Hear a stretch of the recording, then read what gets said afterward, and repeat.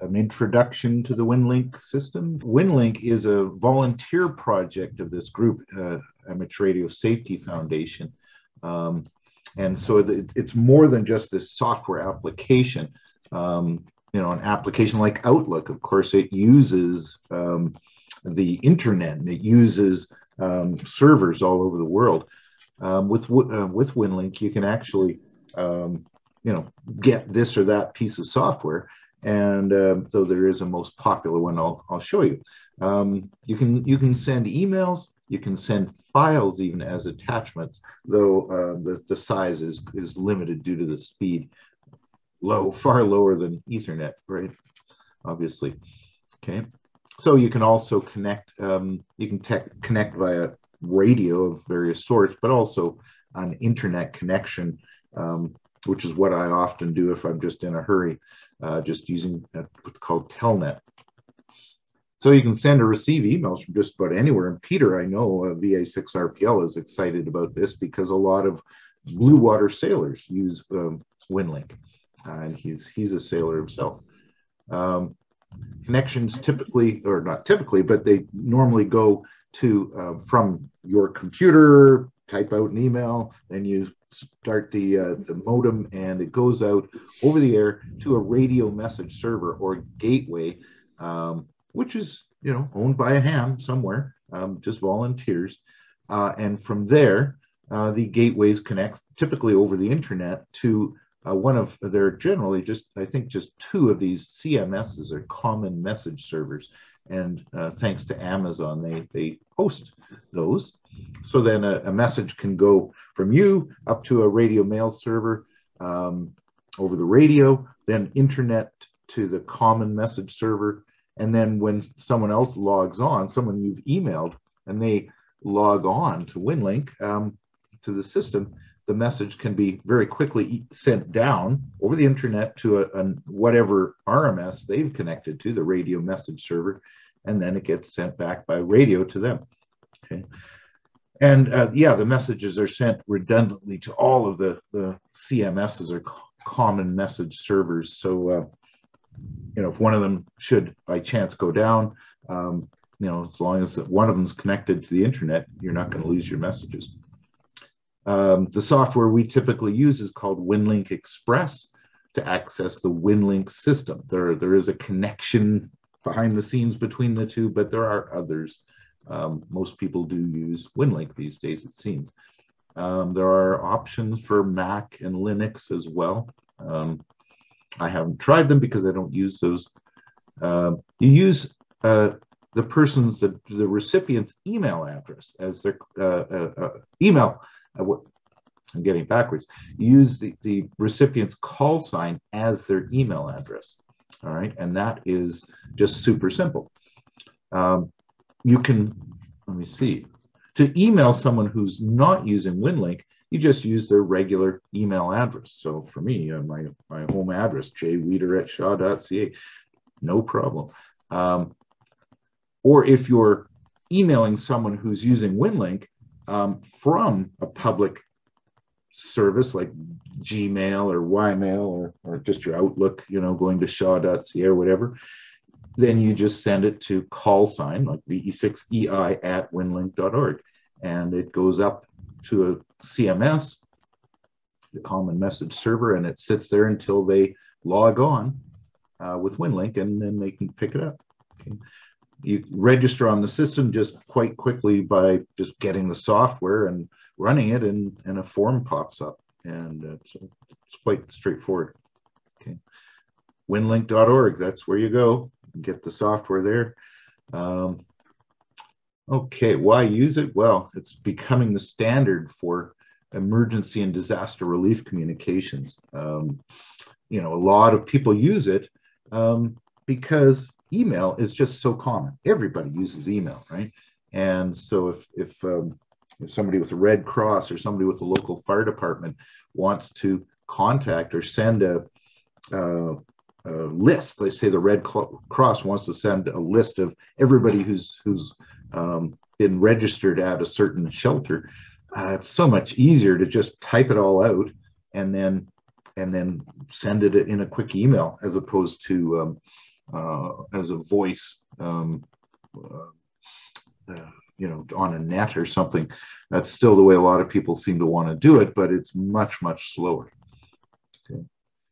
You can operate completely without the internet. Suppose, you know, as they say, the poop hits the fan, as they say, and the internet goes down.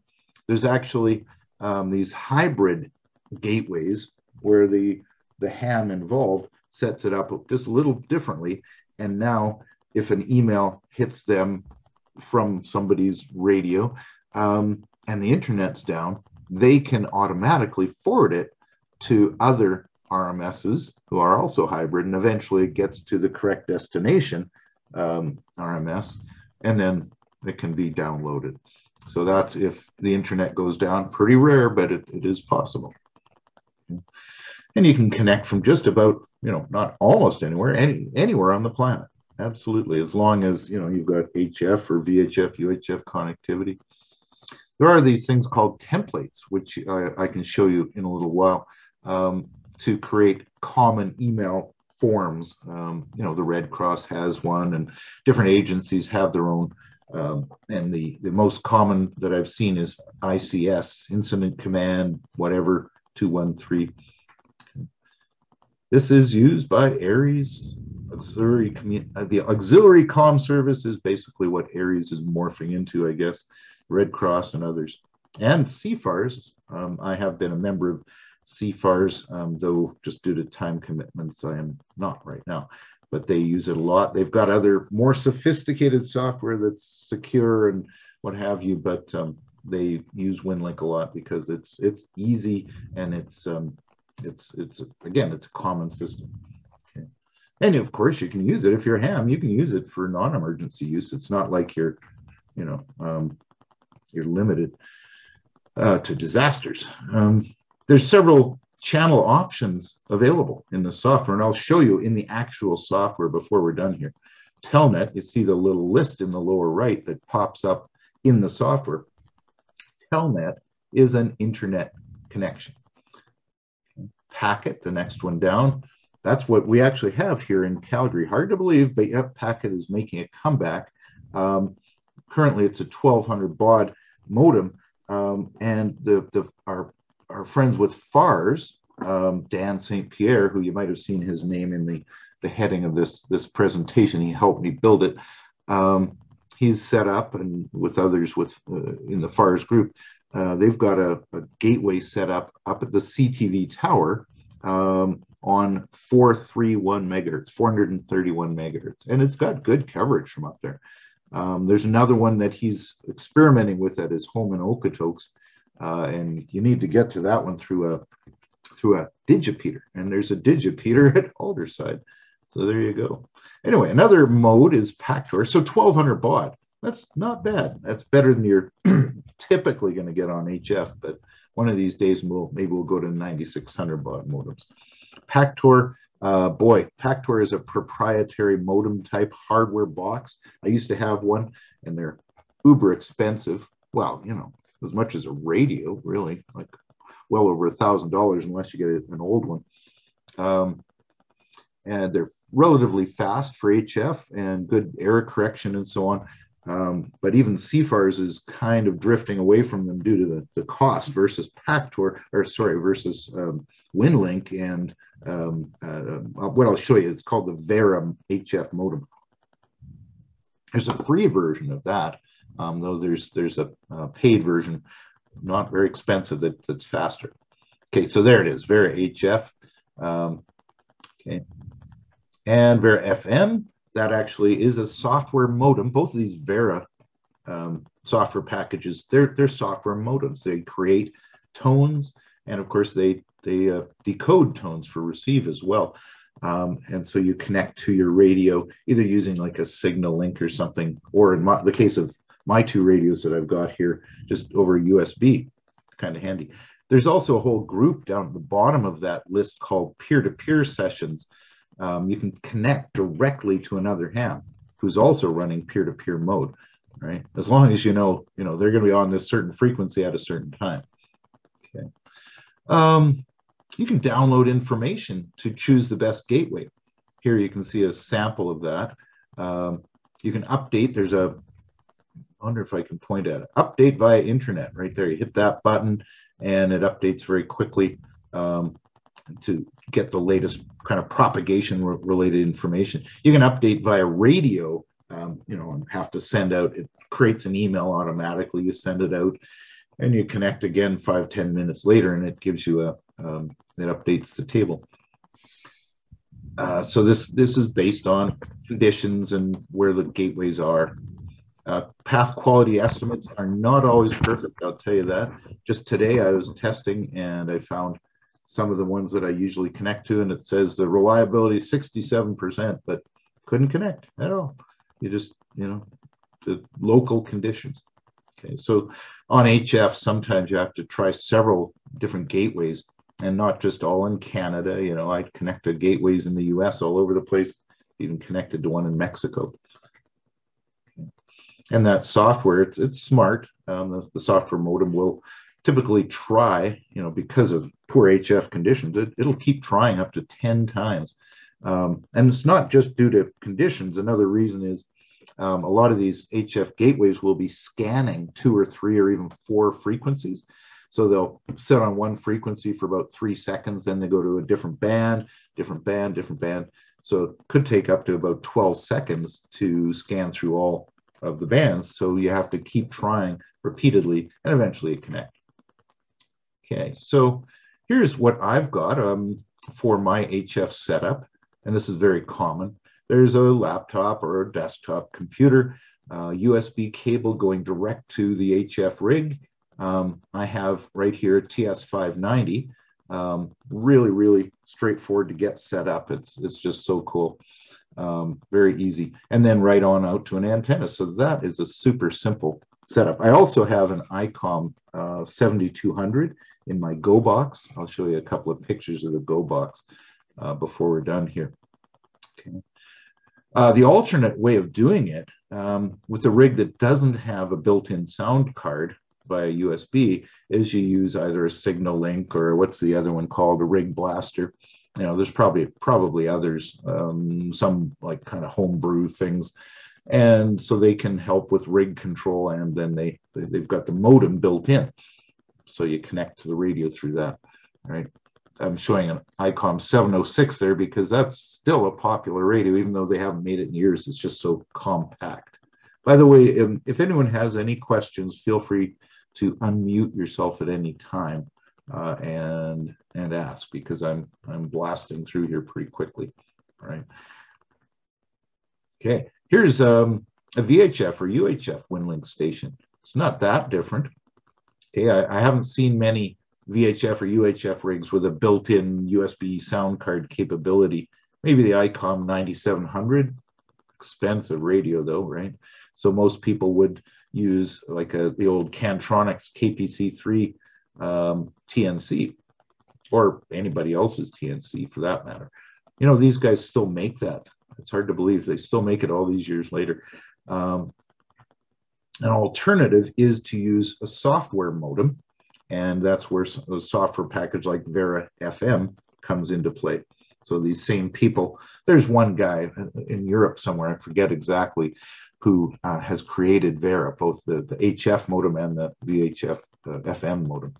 Okay, so then you just have your audio and control going from the rig. Actually, that would probably again go through a Signal Link. I didn't include that. Yeah, so there's also, by the way, if you want to do packet, but you don't want to buy this TNC that, hey, could go obsolete tomorrow, who knows? There's actually a couple of software packet modem software applications. One is called, I think, Dire Wolf. I forget what the other is, but there are a couple of software apps.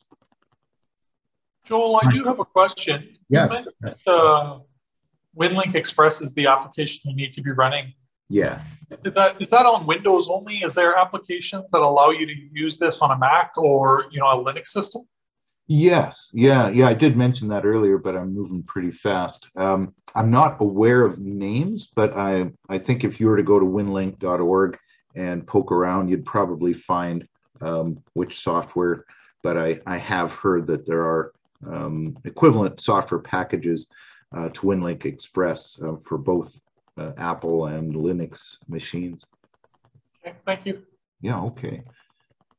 All right. Don't forget, yeah, you can get good benefit from once you've got your digital setup going. You know, you can do other stuff. You can run FT8. You can run, you know, any mode, software mode that that you like. So it's a real benefit if you haven't got on digital yet.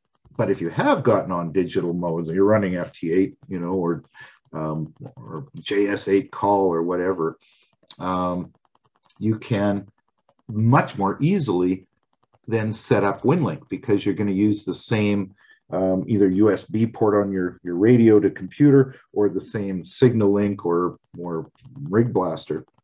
So, you know, you just get the software. That's pretty straightforward. Yeah, FT8, for example, is super popular right now, but we're not really here to talk about that. So also APRS, of course. So that capability is actually built into a lot of radios. Hey, cool. Whisper. Anyway, PSK31, that's what I was thinking of. Some people are still using PSK for sure. Okay. Or radio teletype. Yeah, oof. Okay. Here's a quick slide about the infrastructure locally. As I mentioned, FARS has put together a couple of gateways or radio message servers. FAR-10 is up at, as I said, at the CTV tower, so it's got a tremendous view of the area. But there is also a digipeater, which is, there's an image of it there. It's just a TNC and a radio power supply, and the cavities up above, those big cans. I'm not sure, I never quite got the right answer out of Dan, but probably they're sharing that facility with some other repeaters, so they had to have some filtering.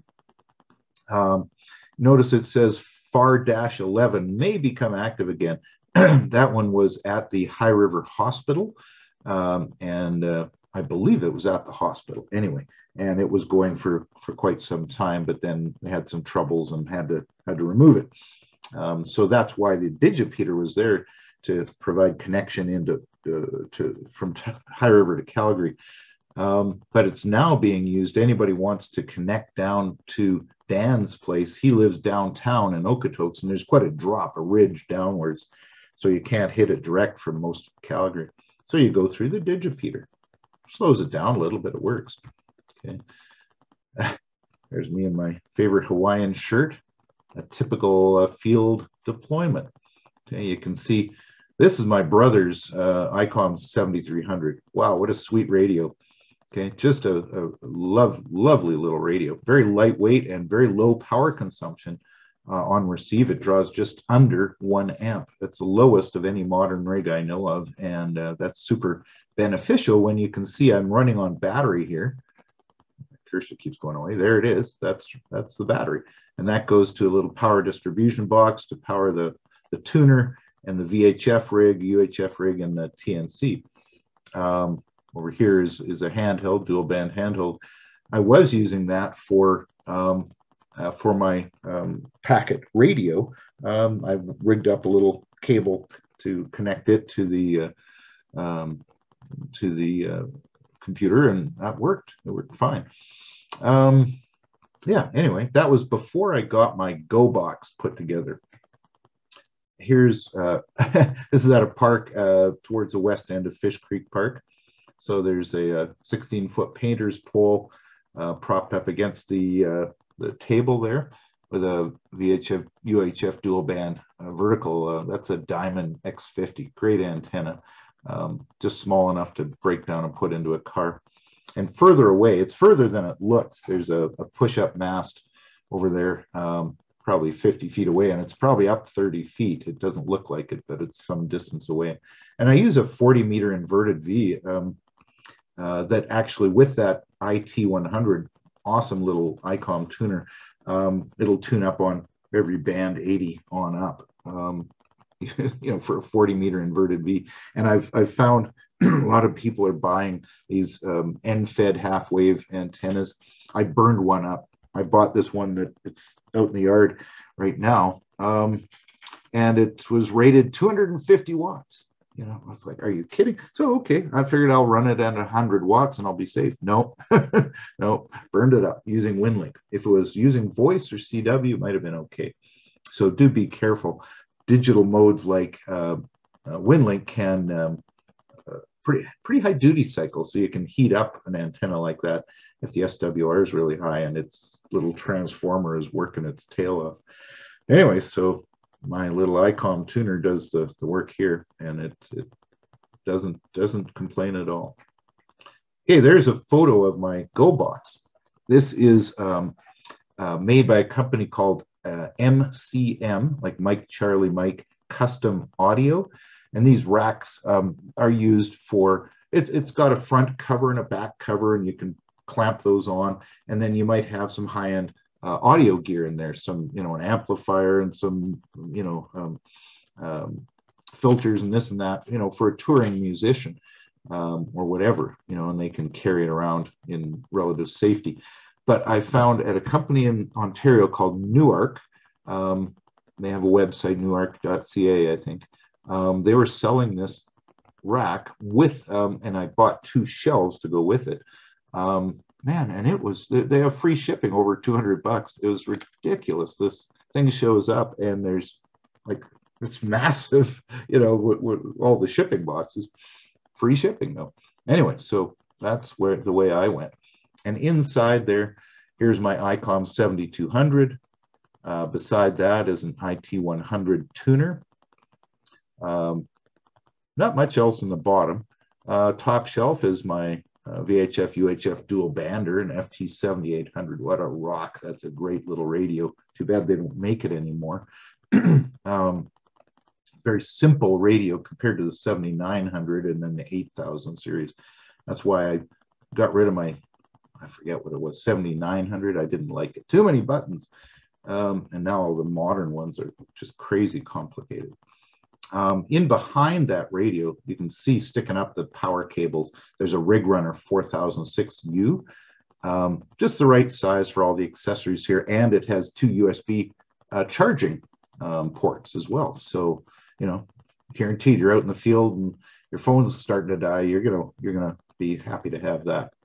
Over to the left, you can see an MFJ little power supply that can handle 25 amps, so it can handle both radios at the same time. Above that is the TNC. Okay, so some people will design a really complex Go box.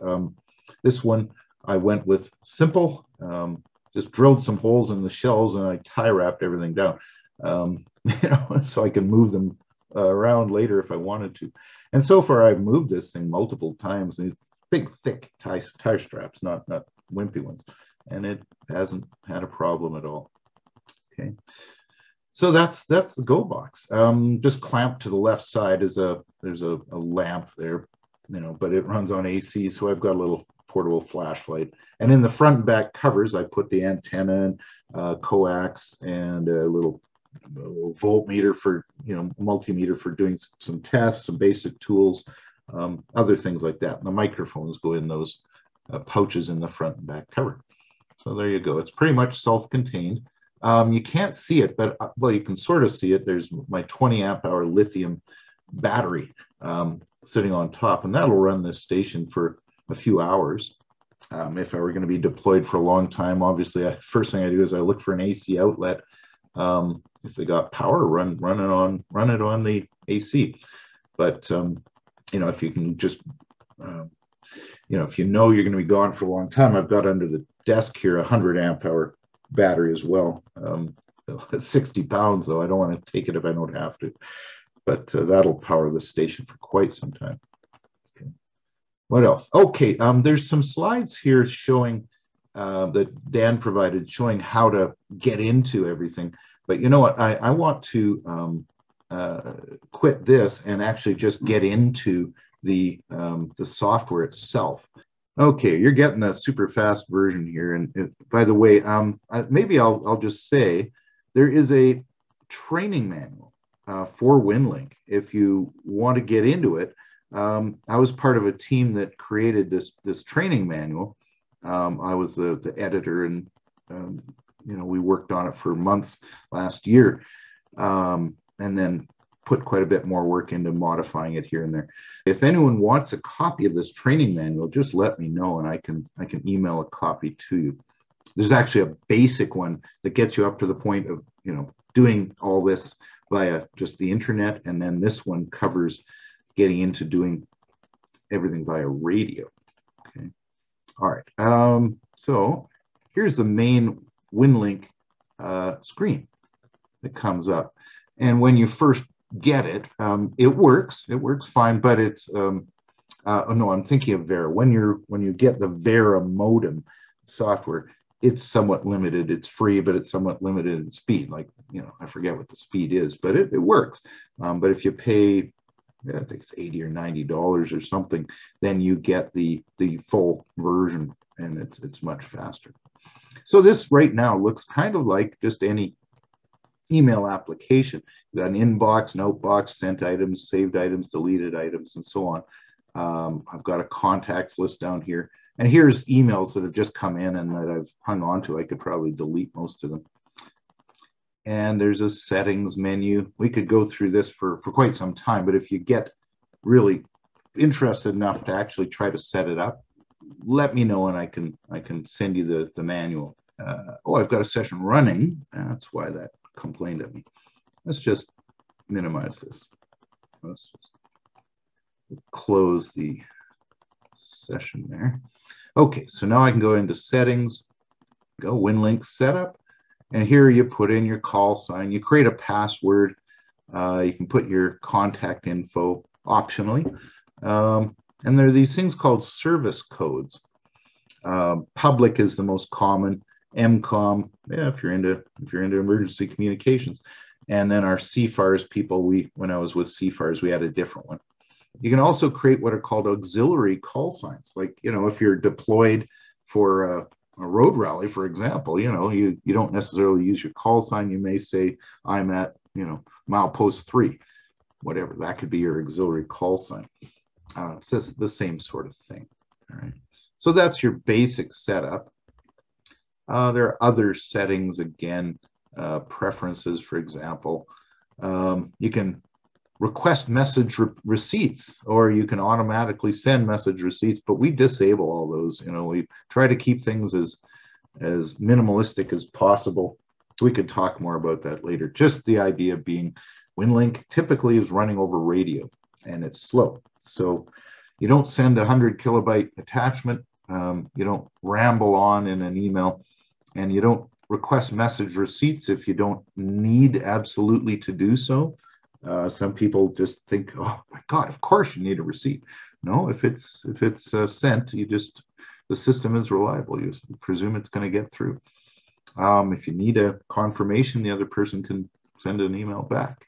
That's kind of the discussion we've had in the business. And another thing related to all that, do not hit reply all or try to send an email out to 20 people, again, unless everybody needs it, because this is over radio. Let's see. You can create an email. You hit this little button here, the white sheet of paper, pops up a new email. Okay. And you could just say, send it to, and then you can post that to the outbox. Okay, I'll do that actually with that one. I can create another one here, and I could just say, that's Dan down in High River, and because I'm not including the at, wherever, Winlink will assume that's going to stay on the Winlink system, and it'll just sit there. There you go. Okay, but what I wanted to, actually, I'm getting carried away. What I wanted to show you there is you can create templates, and there's a shortcut here to one. You can add shortcuts on the email. That's the most common one, so I put it there. But you can select a template, and there's tons of them for many organizations. But general, okay, you can just see there's too many of them to talk about right now. So I'll just click the ICS 213, And it's over on the other screen. Hopefully you can see that. It's actually a web browser, okay, but pre-populated with message number. I've sent quite a few of these messages. You can put a precedence, what kind of handling you want to have, who's the origin? Me, right? What's the time and date? You can put in name of an incident, what operational period, all this stuff, right? Okay, and then put in the actual message contents, put in who's sending it and the date it was sent. Later, when the other person receives it, that can pop up as another web browser session, and they can just populate some more boxes and hit submit, and that creates the email. Okay, so that's pretty handy.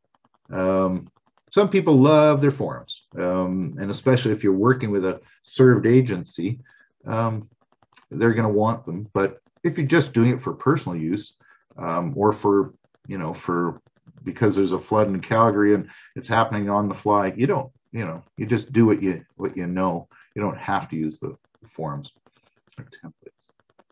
Okay, just being conscious of the time, I'm just going to move on and show you a couple of quick sessions. First, here's that drop-down list that I showed you earlier. You could do a telnet session. Just click open session. So that's creating a message using a form, right? Okay. You just build an email similar to using your Outlook or whatever you use, Gmail.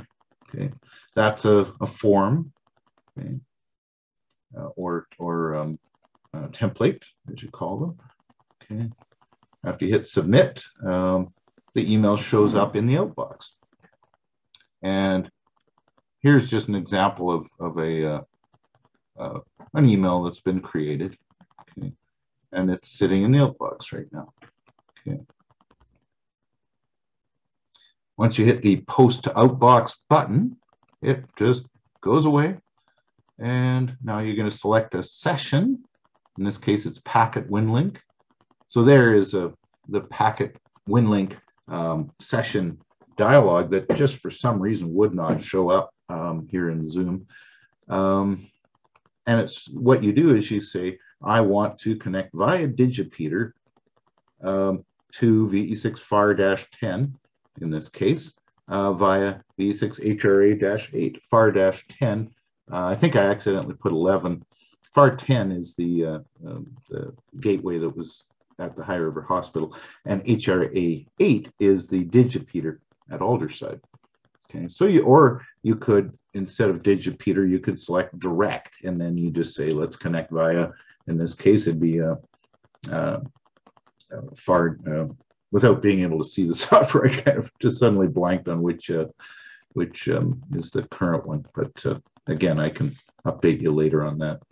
So this would be connecting to TNC, and you would set in the settings menu here before you hit start, you'd select which TNC you're using, baud rate, all those good old-fashioned things, and then you hit the start button, and it just starts sending. It's the HF one that I find more interesting because it actually blasts out these cool audio tones.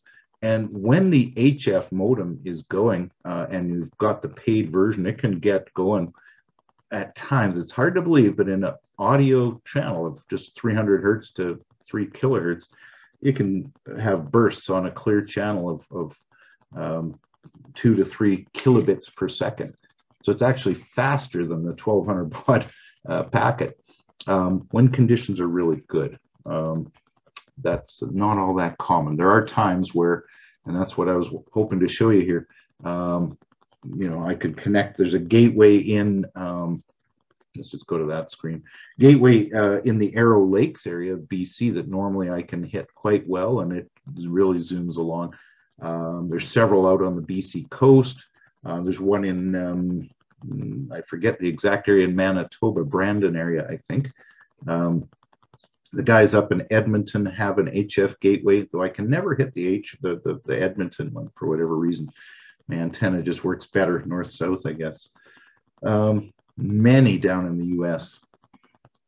So HF you're going to use your HF rig, obviously, and a bigger antenna, but you reach further. And the point there being, if the disaster, if this is a disaster scenario, maybe the whole area you're in is affected, so the VHF or UHF local gateway doesn't work, then you go to HF and you can reach out further. You may be going through a gateway in Mexico, God knows, as long as you can reach somebody.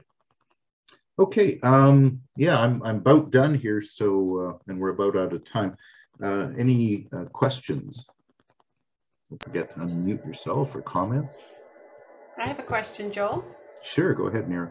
First, thank you very much. It was a very clear and helpful presentation. I'm curious about the hybrid servers. Is there any way to know, or is it just does its thing? There's no way for me to know? Yeah, there is a list in the software of you can when you go into the sub menu where that list is, you can hit a button to update it, and so every RMS sysop operator who sets his system up as a hybrid will, the system discovers that, and so then when you update the list, you'll get the list of all the RMSs that are hybrid. And that, again, just for everyone else, that means that gateway that you connect to via radio can itself connect not just to the common message servers on the internet, but also to other hybrid gateways via radio, in case things really go all to hell. Thank you. Okay, thanks. You're welcome. Anyone else? Joel, this is Warren here. I'm just wondering if there's ever been any real incidents that have tested the scalability of the WinLink system and infrastructure in a live emergency situation. Warren, that's a good question. I haven't heard of too many directly, and of the outcomes. This is all, WinLink's been around for a while, but it's only starting in the last couple or 3 years to be used extensively by the emergency services people. Yeah, I think it was used for those California fires here a year or two ago. Yeah, I don't really see a problem with it in terms of scalability because, again, there are many RMSs and scattered around the globe and around North America. If you had 30 people all in one city, all trying to use a single RMS on VHF or UHF, and they were all really busy creating lots of emails, yeah, you could have a choke point there. But it's not that likely. Most likely, each person might need to check in once an hour or something, and so you just wait till the channel's clear. You turn up the volume, and oh, it's noisy. No, well, wait a minute. Okay, now it's clear. I'll go ahead and send my message. But I haven't heard of any specific issues with that anyway. But it is a good question. I'd like to look into that. The training manual, I think if you are interested, this training manual has just tons of good information. It does kind of presume that you're using, well, for a radio with direct USB connectivity, it focuses on the ICOM 7300, which is the one that we've done a lot of research, and we figure it's kind of the best choice these days due to it's very common and it's very low power consumption for HF. And then, we recommend a couple of VHF, UHF radios as well. But there's quite a bit in here about connecting via TNC, for example, or connecting via a signal link, that kind of thing, if you need to do that. So it's a pretty detailed manual. It talks about tactical addresses, and you can send a GPS position report even.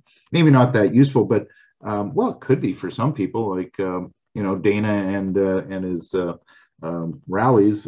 Somebody might get to site, and chances are you're going to have VHF coverage anyway. But this is just one example. You could, if it's a much bigger event, someone could get to some location and say, "Oh, there's a washed out bridge," and they can send a GPS position report over WinLink. Okay, let's have a tour of the sessions in WinLink. First, as I mentioned earlier, there is a list of sessions available. We won't go into the peer-to-peer sessions, but first a quick look at the Telnet session. Click Open Session and it appears. And you can see that it'll connect automatically every so often. There are settings here, but basically the settings are pretty much bulletproof here.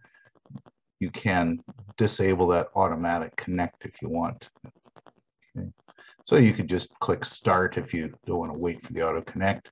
And it bypasses an RMS. It goes directly to the CMS or Common Message Server, okay, because we are hardwired here. There was nothing, so good enough. We'll just exit from that. Obviously, if you've got internet connectivity, why deal with the vagaries and delays of radio? Just use it. Just like if you've got AC power in an emergency situation, why mess with a generator or solar or something? Just use the best you've got. Okay, so we'll get out of that and let's pick Packet WinLink. Click Open Session and it goes out and connects to the modem, the TNC. In this case, it's a Cantronics on COM port 3. Right now, you can see I'm set up for a direct connection to VE6FAR-10. And there are some settings. In this case, you see it's a Cantronics modem. There are Kenwood modems built right into various handheld radios here, as you can see, and in the TS2000. Then there's these are the SCS Pactor modems, which can also do a packet. Yes. Here we are using these default. I'm pretty much using the default 1200 baud packet modem settings. The main thing I adjusted or changed was that I disabled or I enabled the ability to adjust the transmit level. I happen to have a deviation meter built into a piece of equipment here, so I could adjust it that way. But common wisdom, I guess, is if you want to get the level right and you don't know how, just listen with another radio that can hear both your radio and the destination radio, which hopefully is adjusted correctly, and then adjust the transmit level until yours sounds pretty much like theirs. I know that's pretty flimsy, but that's the way a lot of people do it because they don't have the test gear, and it's fairly forgiving.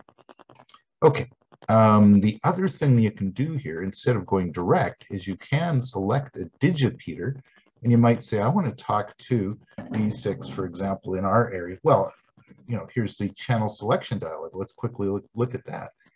VE6FAR-10 is there. VE6HM is there, but that's in Edmonton. I don't think we're going to reach Edmonton. VE6OKT-10 is in Okotoks. I could select that, but I wouldn't get there. It's down in a hole, so I would select via VE6HRA-8 digipeater, and that, as I mentioned earlier in the presentation, is at Aldersyde. Okay, so that would work, but for speed, I'm just going to pick FAR-10 direct. Okay, and let's just try it. Hit start, it connects to the TNC, sends a configuration string, and immediately starts a session. And you can see the message going there and coming back, and I don't believe there's going to be any traffic. There would be a little bit of code there to tell me there was a message coming for me, but no, not in this case. Okay, so that is a simple packet session. 1200 baud. Yeah, it's kind of slow, but it does work, and it's pretty reliable. Okay, once you get things set up correctly. Okay, I'm going to exit out of that session, and I've created a test email that I'm going to send myself. It's just a whole bunch of quick brown foxes. And I'll go ahead and send that. Notice it's to VE6EI@winlink.org. So I'll send that. Okay. And now what we're going to do is go to a VERA HF Winlink session. Okay. And VERA is the software modem that many people are using these days. There is a free version, as I mentioned earlier, and a paid version. The paid version is not terribly expensive and provides much greater speeds. It's really quite impressive. So up comes the modem, or this is the Winlink session dialog that controls the modem. And here is the modem itself. Okay, VERA HF. Here you're going to see a bits per second bar graph with every transmission. Over here you see something called the constellation, which if you figure that transmissions are a combination of phase and amplitude, well, you can see the phase and amplitude in this constellation. All right, down at the bottom is a waterfall. There's a volume units display. You want to keep the volume in the green area. It's a little hot right now, but it should work. CPU usage, all right. And let's see, automatic frequency control. Okay, if you want to be pretty much bang on frequency, but anywhere in the green zone, plus or minus a little bit is okay. And signal to noise ratio, even if your signal is strong, if there's a lot of noise, it may not work. There are settings. Let's quickly tour the settings. Okay, there's TNC set up. It has a what we call localhost connection directly to the TNC, meaning it's just right through the computer itself. And here's where the VERA software exists. Okay, all right, and automatically launch VERA when the session is open. Sure, okay. Radio setup, in this case, it's an ICOM 7200. There's an address, ICOM address. It's going to be USB digital mode. There's a COM port to use for control. All right, all this good stuff. That's a bit of work to get this stuff done, but if you buy an ICOM 7300, it's all there in the user manual that I mentioned, the Winlink training manual, that is. Or if you buy a 7200 used, have to be used, you can copy my settings. Okay, then we go over to VERA itself, and there are a couple of things here. First is the VERA setup, my CFARS call sign, though I'm not a member anymore. I could delete this, I suppose, and my ham radio call sign, and I've registered this software so it'll go at maximum speed. One more menu in here, the sound card menu. Okay, these are the audio codecs, as they're called, for USB audio. That is automatically installed as soon as I plugged in my my ICOM 7200 radio. If I had a Signal Link or a Tiger, what's the other brand? Anyway, if I plug one of those interfaces in, it would install, and you would have to pick the appropriate codec.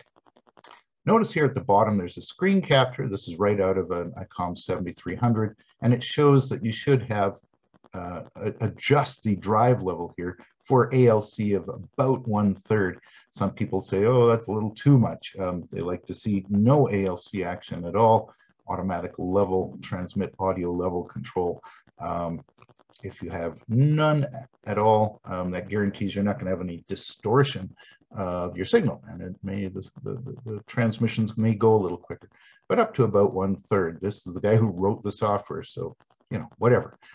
This tune button, what you can do is get your radio onto the appropriate band and antenna, and when you make sure after you make sure the frequency is not in use, you're going to go ahead and click the tune button, and then look at the ALC meter on your radio and adjust the drive level appropriately. Okay, this ALC or drive level is going to change depending on the band and the antenna used. And it may as well vary with transmit power if you're running at 50 watts versus 100, for example. Okay, I've got this pretty much set on 80 meters right now, so I'll just close that. And one of the frequencies, or rather RMSs, the gateways that I use quite regularly, VA7EDG, is in the Arrow Lakes area. He's on a dial frequency of 3591. That's upper sideband, always digital modes tend to be on upper sideband, but WinLink is always on upper sideband, or VERA to be precise. Then what we can do is we can go to channel selection, and there's this long list of RMSs, and boy, they go and go and go. There's just tons of them. Okay, and you get into parts of the world that no way we're going to reach, like Japan, and it could be you know, Germany, anywhere. Okay, there are gateways all over the world. But notice the path reliability and quality numbers. These are based on solar flux index and all the usual things. Okay, you can update this table. I won't do it right now, it takes a minute. Okay, but you pick based on what you believe is right, because these numbers are not always precise for your individual station. And then you would select the one you want. Okay, it populates here the call sign and the frequency. The center frequency is always just 1.5 kilohertz above the dial frequency. It's the center of that 3 kilohertz wide band.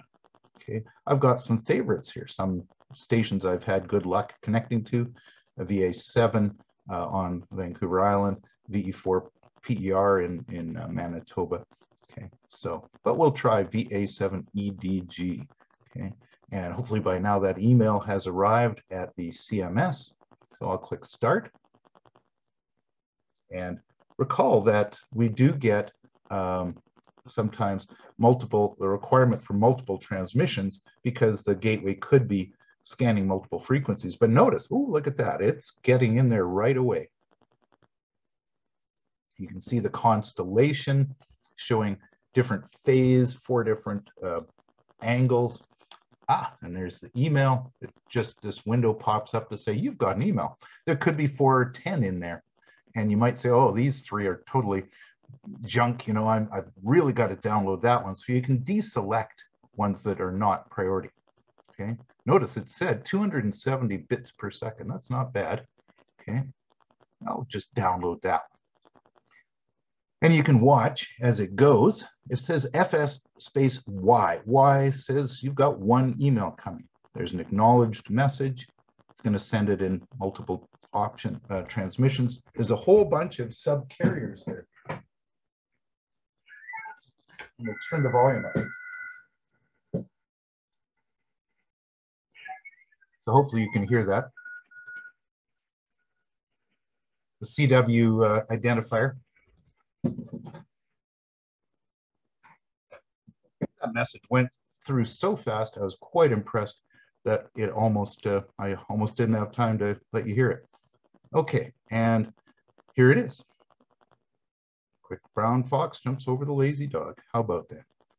Okay, so Telnet, fastest, but requires internet. Packet, great if you've got a VHF or UHF packet gateway in the area, or obviously HF, and those are all over the planet.